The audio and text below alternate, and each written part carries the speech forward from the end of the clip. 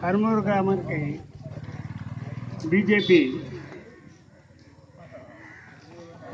మన కాన్స్టిట్యున్సీలో ఒక క్యాండిడేట్ నిలబెట్టాలనే ఉద్దేశం.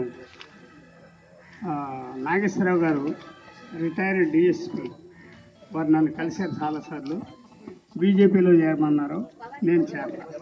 నేను టీడీపీ అండి, నేను అట్లా పార్టీని ఫరాయించడం కుదరదు అన్నాను.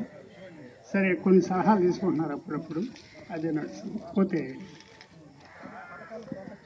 ఈయన సుబ్బారావు గారు, ఎలమంది సుబ్బారావు గారు ఇక్కడ 32 ఎకరాలు 29 ఎకరాలు 30 ఎకరాలు సుమారుగా గ్రామకండగా ఉంది. అయితే కొన్ని రిజిస్టర్ అయ్యి ఉన్నాయి, కొన్ని రిజిస్టర్ కాని ఉన్నాయి. వాటిని ఇప్పుడు రిజిస్టర్ చేసుకోవాలంటే అబ్జెక్షన్, రిజిస్టారు ఎంఆర్ఓ వీళ్ళు ఏం చేశారు, కొందరు 4 కలిసి ఆర్డీఓకి వెళ్ళారు. ఆర్డీఓ గారు ఏం చేశారు, డైరెక్ట్గా రిజిస్టర్ చేసుకోవచ్చని ఆయన ఏంటంటే చిన్నది జీవో కాపీ ఇచ్చాడు, దీనిలో సబ్మిట్ చేశాడు. గ్రామ గంటలు రిజిస్ట్రేషన్ చేయమని ఇచ్చారు, కానీ వీళ్ళు చేయట్లే. అది బీజేపీ ఇప్పుడు కొత్తగా ప్రవేశపెట్టారు కాబట్టి మన మండలంలో మీరు దీని మీద యాక్షన్ తీసుకుంటే కర్మూరు గ్రామంలో బీజేపీ బాగా అభివృద్ధి చెంది రేపు ఎలక్షన్కి ఎవరో క్యాండిడేట్ నిలబడడం జరుగుతుంది.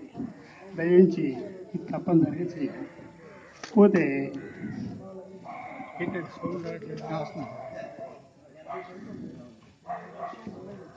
మొట్టమొదట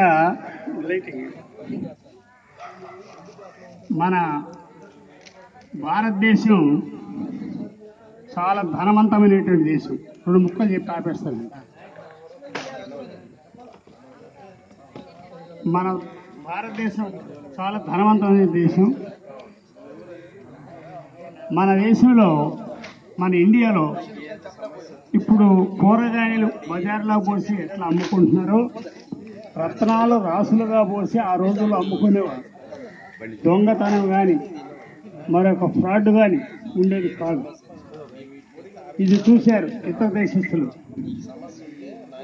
వాళ్ళు మన దేశానికి వ్యాపార నిమిత్తం వచ్చారు. తర్వాత వ్యాపార నిమిత్తం వచ్చి మన దేశంలో ఉన్నటువంటి ఆర్థిక పరమైనటువంటి సంపద అంతా కూడా వారి దేశానికి తరలించారు. చివరికి మన దేశం ఏమైందంటే కనీసం కట్టెలు అమ్ముకునేటువంటి స్థితి లేదు. దానికి ఉదాహరణ చెప్తా, చెరుగ్గడ రసం ఉన్నాయి, పీల్చాం, పిత్తు అక్కడ మారేసాం. రసం అంతా ధనమంతా కూడా అది తీసుకెళ్ళిపోయారు. ఎందుకు పని పిత్తు మన భారతదేశంలో ఉంది.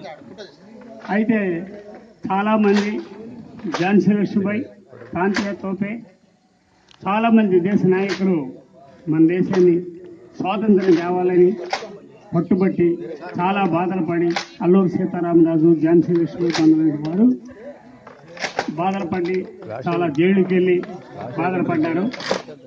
మరి చాలామంది అసూలు పోసారు. చివరికి మహాత్మా గాంధీ గారు 1947 ఆగస్టు 1947 సంవత్సరంలో స్వాతంత్ర్యం తీసుకొచ్చాడు. అప్పుడు తొలి ప్రధాని జవహర్లాల్ నెహ్రూ, రాష్ట్రపతి సర్వేపల్లి రాధాకృష్ణన్. కొన్ని సంవత్సరాలు పరిపాలన చేసిన తర్వాత ఆయన చనిపోయారు. తర్వాత మొదటి దేశాయ్, తర్వాత ఇందిరాగాంధీ, ఇంకా అలా కొంతమంది వచ్చారు. అయితే వారు మొట్టమొదట మన దేశంలో ఉన్నటువంటి ఆర్థిక పరమైనటువంటి ధనమంతా కూడా ఇతర దేశస్తులు తీసుకెళ్లడంలో మన దేశం సాంతం పూర్తిగా ధనవంతం లేక పేదవారు అయిపోయారు. ఆ పేదవారిని సరైన మార్గంలో తెచ్చుకోవడానికి 70 సంవత్సరాలు సుమారుగా వారు కృషి చేస్తే మనం ఈ స్థితిలోకి రాగలిగాం. తర్వాత కొంతకాలానికి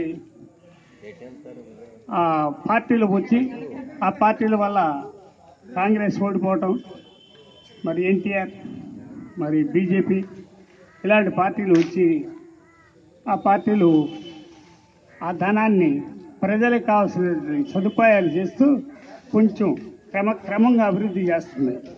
ఇప్పుడు బీజేపీ మోడీ గారి ద్వారా కొన్ని పథకాలు పెట్టి